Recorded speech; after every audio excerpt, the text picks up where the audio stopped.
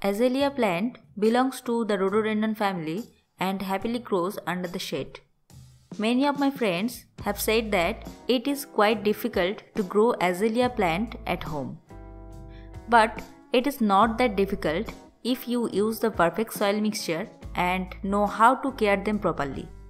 In this video, I am going to show how to grow and take care of Azalea plants and get maximum blooms.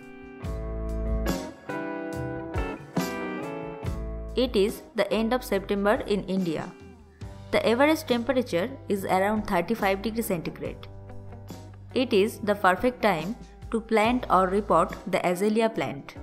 If everything remains perfect, you will start getting the flowers from the month of February when the temperature goes down around 25 degrees centigrade. Based on your location, the timing may differ from here, but the temperature ranges will remain the same. I bought this plant 1 month ago at 250 Indian rupees. The growth of the plant has stopped. It is suffering from leaf spot disease. This happens due to the fungal infection. Today I will repot it. The main thing is the soil mixture. Azalea loves acidic well-drained soil. I am using a mixture of 25% cow dung compost, 25% organic manure, 20% coco peat, 20% ordinary garden soil and 10% sand. I will add some neem cake dust. This will prevent the insect and pest attacks through the soil. It also adds NPK and other useful elements like magnesium, sulfur, zinc, copper, iron, manganese, etc. after decomposing. I will also add some fungicide to protect the plant from the fungal attack.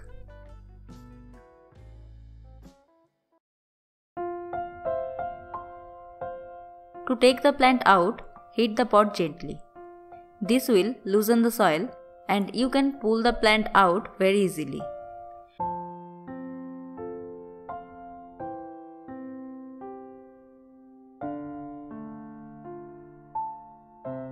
I will plant it in an 8-inch pot.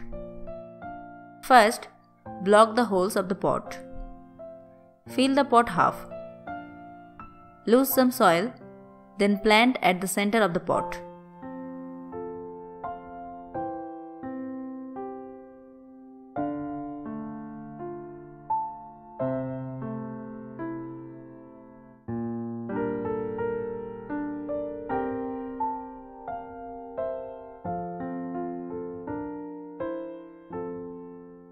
Press the topsoil a little. Add water and put the plant under full shade. After 3 to 4 days, put it under partial shade. As I mentioned earlier, now the temperature is 35 degrees centigrade. I will not put it under direct sunlight, but it should get enough bright light. In the last week of October, when the temperature goes down around 30 degrees centigrade, I will put the plant under full sun. It will remain there for the whole winter. This is after 50 days. It is the first week of November. The plant is kept in full sun. It is stable now. The fungal infection has gone. New leaves have formed. After 143 days, the plant is growing nicely. It has started producing the buds. This is 152 days after the repotting. The plant has produced 2 beautiful flowers. The next day, they have fully bloomed. After 162 days, more buds and flowers are there. Day 165. A lot of buds are ready to be bloomed. Let's talk about the water requirement. This plant needs a lot of water, but the soil should not hold extra water. Try to keep the soil moist by adding water frequently. This is after 170 days of repotting the azalea plant. It is in full bloom right now. Let's talk about the most important thing, the fertilizer that I have used. From the beginning, I used rotten mustard cake solution once in 15 days. This fertilizer can easily be made by decomposing mustard cake in water. It is the perfect source of natural NPK, that is nitrogen, phosphorus and potassium. I also did another thing. I made a fertilizer mixture containing 40% bone meal, 30% blood meal, 25% horn meal and 5% superphosphate.